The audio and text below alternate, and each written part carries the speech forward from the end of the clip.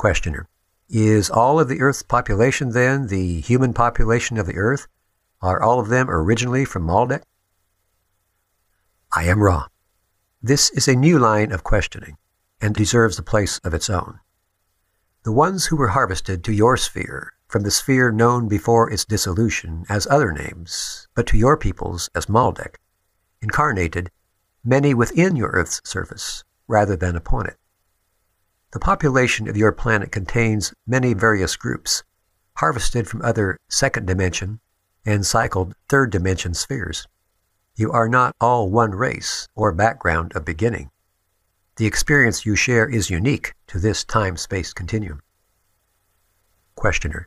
I think it would be appropriate to discover how the law of one acts in this transfer of beings to our planet and the action of harvest. I am wrong. The law of one states simply that all things are one, that all beings are one. There are certain behaviors and thought forms consonant with the understanding and practice of this law.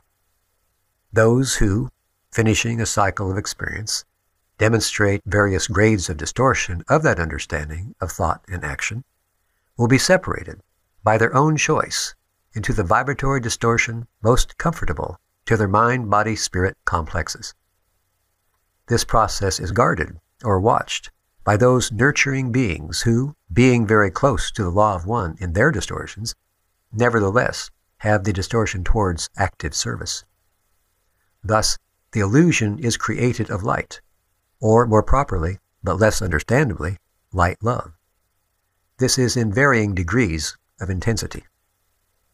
The spirit complex of each harvested entity moves along the line of light until the light grows too glaring, at which time the entity stops. This entity may have barely reached third density, or may be very, very close to the ending of the third density, light-love, distortion, vibratory complex.